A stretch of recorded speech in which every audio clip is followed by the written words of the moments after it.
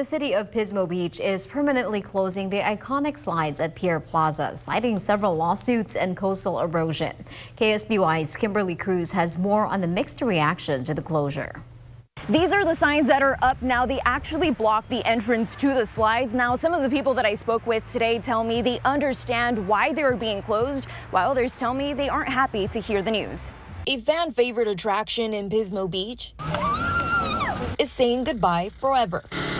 I'm really sad about it. I really love those slides, and when we come down here and visit, we have just so many memories, so I'm really upset. I think it's a bummer. You know what I mean? They're taking something away from the kids that the kids love, and I feel like it's made Pismo, like the sign, and then the slides, and then the ocean. The playground area at the Pier Plaza opened back in 2020 as part of a revitalization project. Well, I came here with my friend from Minnesota, and that was one thing I wanted to show her was the slide, because we've had other company come and we've talked them into going down. But since opening, multiple lawsuits have been filed against the city by people alleging they were injured while using the slides. I've never gotten hurt, and I don't think my mom has either, so.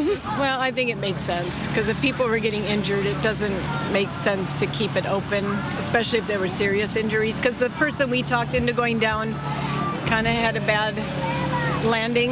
In August 2022, we reported that the Frederick law firm based in Napomo had filed 20 lawsuits related to alleged injuries from the slides, and more have been filed since. There are 2 warning signs placed near the slides stating the structures are designed for kids ages 5 through 12 and that falls may result in serious injury. My daughter would literally come out like that's the first thing she would look forward to is like, Dad, let's go to the slides, you know what I mean? And I'd go down myself too, you know what I mean? And it's just crazy because there's signs there that gives them warnings, like, you know what I mean? You might get hurt, it's on you. For some parents, it was a risk they were well aware of. Of course, I mean, with anything, there's a risk. Playing on the playground here, there's a risk that your kid could fall off and injure themselves. So, I still let my kid go on it and took that risk for myself as a parent, and I don't think anyone else would be responsible for that. In a statement, the city of Pismo Beach said, quote, "The city of Pismo Beach has decided to close the slides from the Pier Plaza down to the beach. Pending litigation resulting from repeated misuse of the slide left little choice but to permanently close this unique coastal amenity."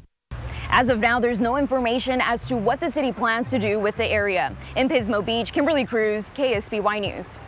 City officials also say the slides have been closed for the past 6 months because coastal tides caused the sand to recede at the base of the slides. And we reached out to the law firm who represents several clients who filed lawsuits, and they said in part, quote, "As our office has alleged in the pending lawsuits, the city and other entities involved in the construction of the slides designed the slides as a feature attraction for use by people of all ages. However, it came to light that the city became aware of the inherent risks involved in the slides but failed to implement adequate safety measures," end quote.